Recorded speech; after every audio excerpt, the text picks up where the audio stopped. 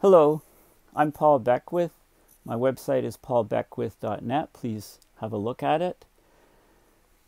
Right now, a lot of the world is focused on the Amazon rainforest and the massive fires there that are, along with deforestation, slash and burn techniques, and fires that are threatening this carbon sink of our planet.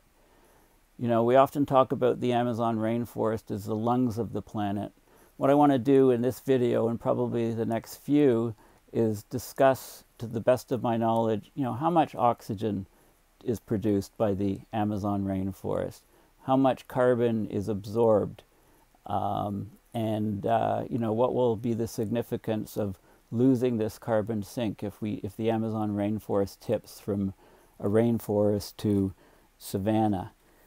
So some of the best numbers that I've seen come from this guy, Yadvinder Malhi.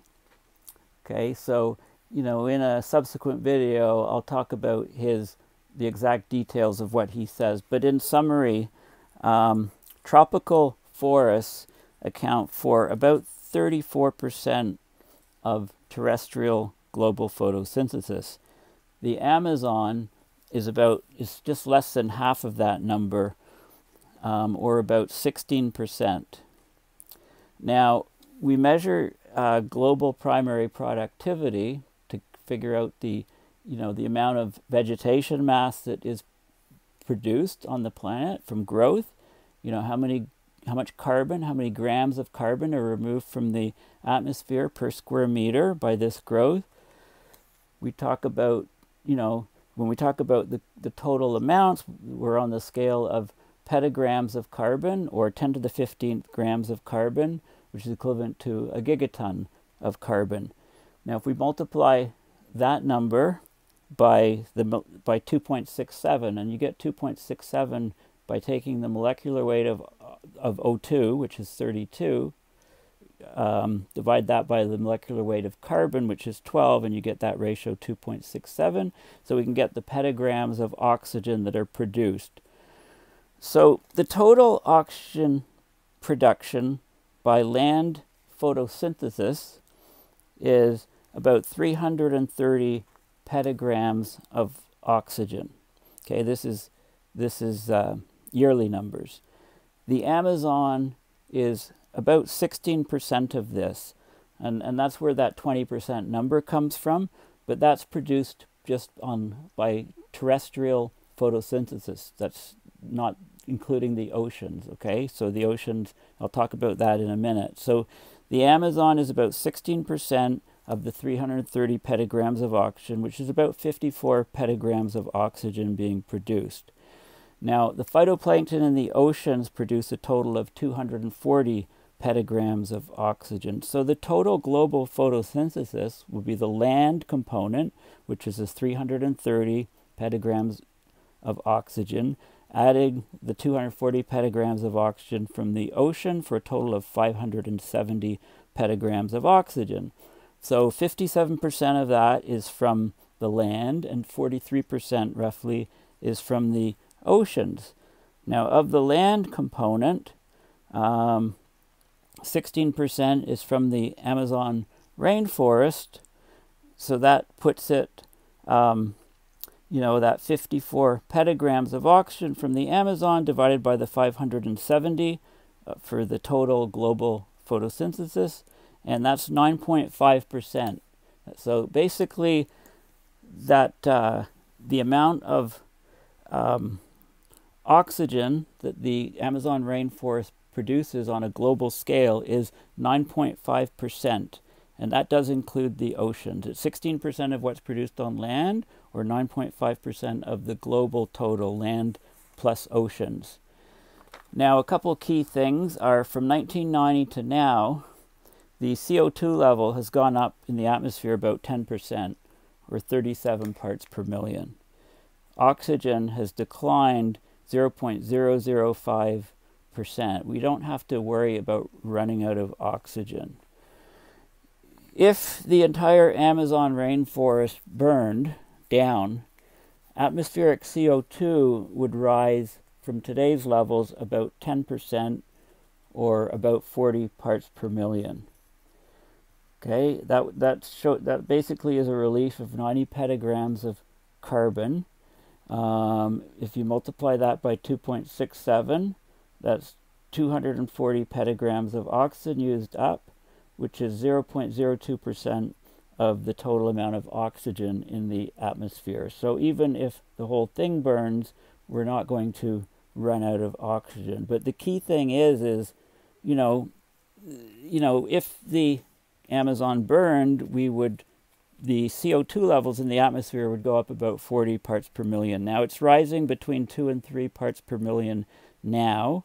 So that would be 20 years at the outset, 13 years if it was 3 ppm per year. So basically 30 to 20 years of global emissions rise is about the equivalent of that 40 ppm.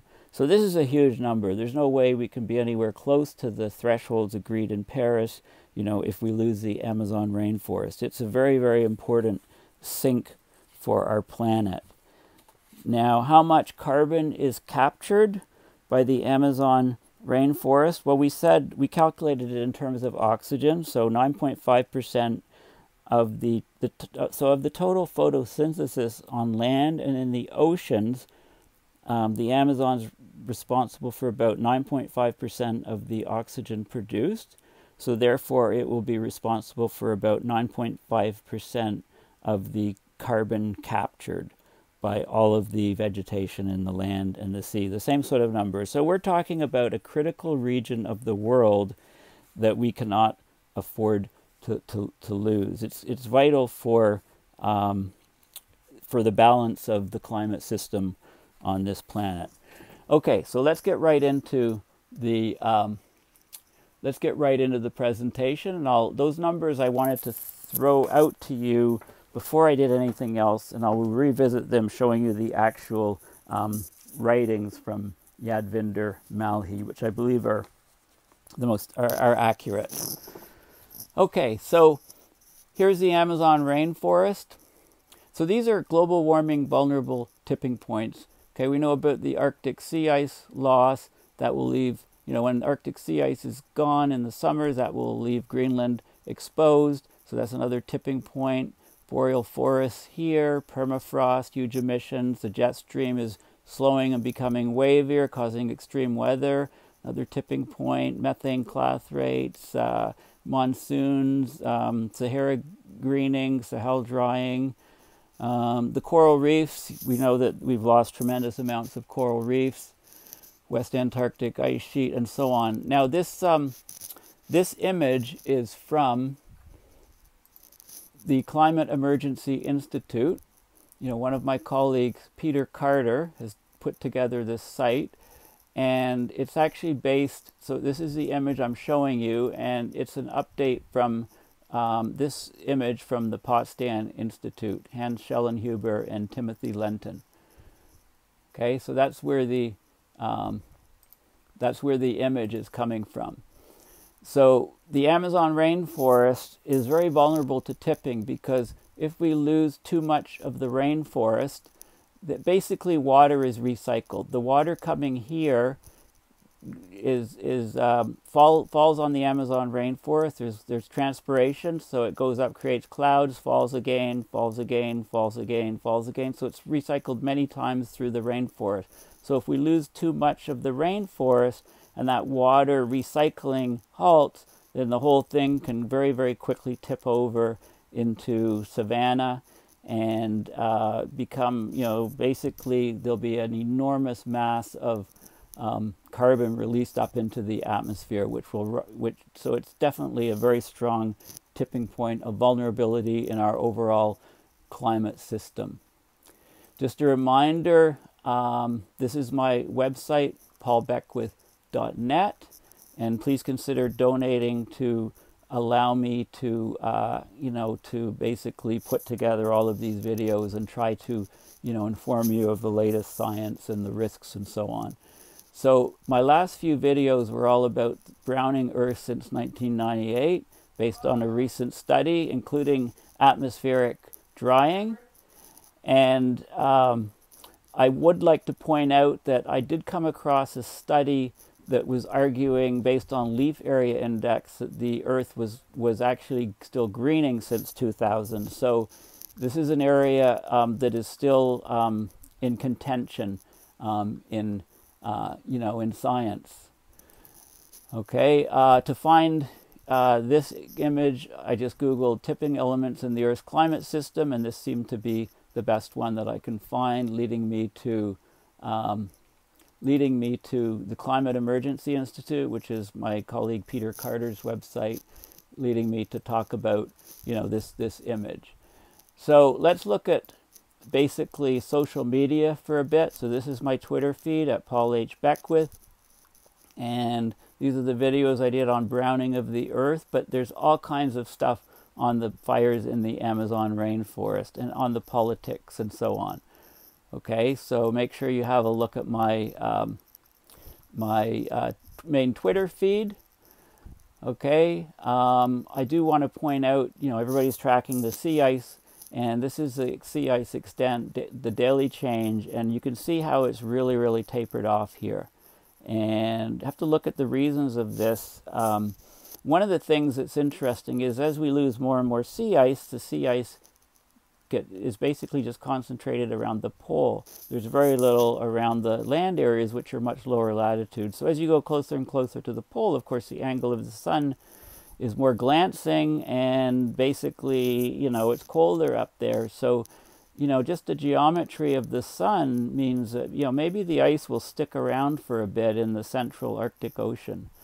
Maybe because of that simple geometry effect. But that's, a topic of another video, or other negative feedbacks. Again, if you go on Twitter and look at Amazon, search hashtag Amazon rainforest, you get all kinds of, stuff on images, and there's all kinds of information. I mean, this is one of the best ways to get information. Or if you look at fires, look at the hashtag fires, like this is comparing August 2018 to August 2019, and look at all of these points, points where there's fires. I mean, basically what's happening is, I read that something like 99% of these fires are basically being caused by farmers, by people, by foresters and farmers. They go in with trucks and chains, and they pull down trees over a fairly large area. They let the wood dry out for a while, and whether they can't stack it or whatever, and then they burn it. And, they actually had a fire day where they were celebrating the burning, and the present government does not recognize the importance of the Amazon rainforest on a global scale, denying climate change. So anyway, these are, rather than a rainforest, I mean, it's hard to set the rainforest on fire. If you pull down all the trees, let them dry out a bit, and then set them on fire, then they'll burn like crazy. And this is really what's happening in these points. It's not actually pristine rainforest burning. It's the trees that have been slashed down, dried out, and are then set on fire and burned. So this is a human issue. Okay, if you go to Earth Null School, couple things I want to point out are, first of all, if you go to chemistry and carbon monoxide, this is what you see here. This is at present. You go back a day, so you can see the variation here. This is carbon monoxide being produced. It's produced by incomplete combustion, so you can see the extent here of all the CO being produced from day to day. I'll go back, so this is the date, August 20th, 19th, 18th, 17th, 16th. Now before the 16th, okay, there was burning, but there wasn't so much compared to previous years. Okay, we'll just keep going back. You can see what's happening. So these fires, the timing is, it's a dry season. The fires are being set, and basically they're burning when the wood's dried out. I'll continue. Thanks for listening.